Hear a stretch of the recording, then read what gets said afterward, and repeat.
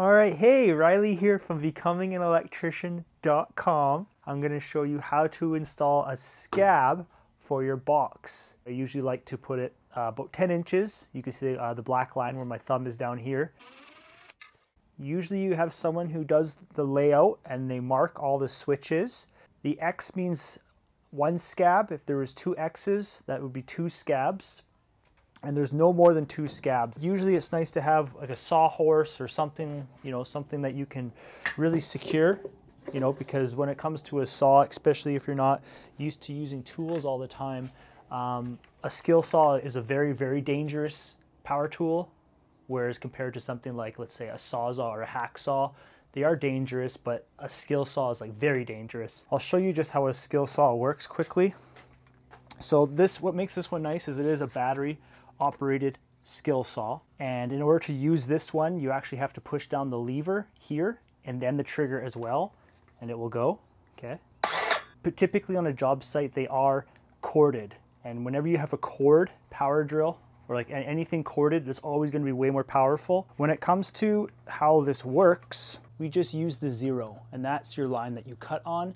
Now when you cut heavy, that means that you're cutting the line a little bit longer than what the line is, but sometimes you want to cut a little heavy, sometimes if you want to fit the piece of wood in better. If you are doing a lot of switches, okay, like a lot of single gang switches, then I would just recommend cutting a whole bunch at 10, and then you just you take your tape measure, you're just going to measure 10, 20, 30, 40, and then you just cut a whole bunch. But if you are installing a light, sometimes if you have to put a scab across to get it center, you're going to have to custom cut those every time. Like, you don't know the measurement.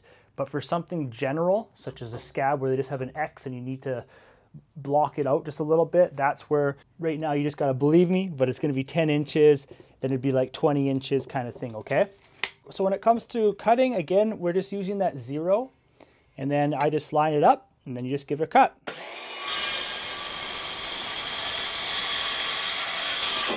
So I'll just cut one more. Actually, this one I'll cut a little longer just because of, let's say we're going to do a double scab somewhere. So what we're looking for is, again, this is top of box. So we want to make sure that our actual scab is just a little bit above that because we have the ear of the box. And you want to also make sure that the scab is flush, right? Like, you don't want it sticking out and you don't want it behind. So I'll just put it around here.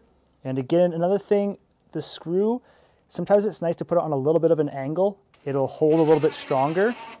If you put it in straight, it could even potentially go out the other stud as well, especially with the longer screws. So again, I'm just making sure this is flush. And here we go.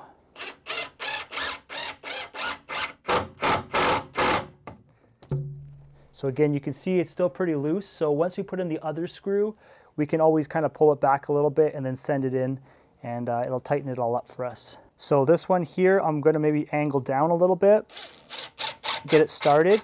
And then before it goes into this other piece of wood, again, I'm going to make sure it is on, it's nice and flush. Okay, so here we go. Again, I'm kind of holding it tight. So that's a pretty good scab. Sometimes you screw them in, they're pretty loose. I'm going to back the top one off, and then we're going to seat it a little more.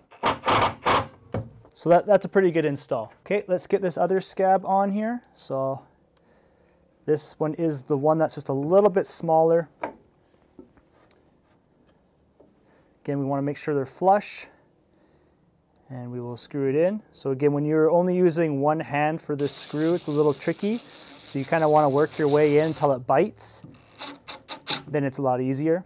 And again, when it comes to the drill, you don't just want to hold it down. You want to kind of work your way in. Then you can fully do it. And then again, you just want to make sure it's all flush. That's probably the most important thing, is flush, so that the drywall goes on good and that your box installs good. And you can see when I did it with two hands, it's just way easier. So the second screw is a lot easier than the first one, which is why when the scab's on the ground, you can already put the screws in, and it'll save you kind of that step. Okay, so feel it. That's a good solid scab, okay? Now in this situation, some people, they get lazy and they'll just mark close to where the mark was before. But again, like I told you, like if the engineer said center is what, you know, whatever center, like let's say they just said center is like right here. Again, how I like to approach boxing is if this is center, because again, you're never going to get center. It's very, very tricky. And especially when you're standing up, now you have to bend down lower. It's just hard on your body, hard on your back. Again, I would mark top of box right here. And then, because again, so the engineer's saying, let's say center of box is right here. I put the box on, I find what top of box is. Now we're going to find that measurement. Okay, so again, in the previous video, I talked to you about above finished floor. And that is what our measurement would be right here, above finished floor. So that's 48.5, okay? So 48.5 in this situation is the top of box. You always have to look at your prints because every single job site is different and you can't rely on what you did on the last job site. And again, this is the single switch. So then again, when it comes to our single gang box, like you saw in the previous video, just the biggest thing with these is just making sure that it is flush, right? Like we don't want it angled or anything like that. We don't want it further out because again, the box has tabs and it would make it hard on the drywaller. So I am just going to go top of box, and then I usually like to put it in the closest one. It gives the tightest hold. All right, so there you guys go. So there's 2 scabs that we installed. That is how you install it. Again, I always like top of box. It's way easier. In the next video, we will put a single, a double gang switch right here, and it'll just show you how we mount up to the screw hole if we're going to be mounting another box right here. That's the most important thing, because when drywall goes on, you can't really change things too much. Again, we just used a skill saw. This one's pretty handy. It's a battery, but really in the real world, your battery is going to be dying all the time, especially if multiple people are using the skill saw. So having a corded skill saw is by far the best way. They're more powerful, even though nowadays there are batteries which are like huge and will last almost the whole day. But batteries are a hot commodity to be stolen as well. And also, if you are working with your company, make sure to use company tools. Do not be using your own personal skill saw and stuff. Companies should be providing that stuff for you. And there you guys go. So that is what a scab is. You don't want to make them too long because, again, some job sites I've been on and there wasn't very much wood.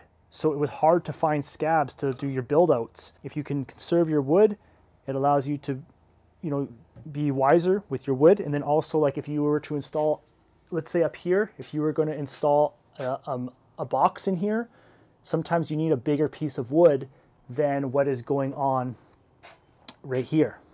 Okay, so that is what's called a scab and a single gang box. Again, you guys can subscribe here on YouTube. I have a playlist about how to rough in as an electrician. And if you would like to get my free book for Apprentice Electricians, just go to becominganelectrician.com/subscribe. Tons of valuable tips in there if you are an apprentice electrician wanting to become a journeyman and learning best practices.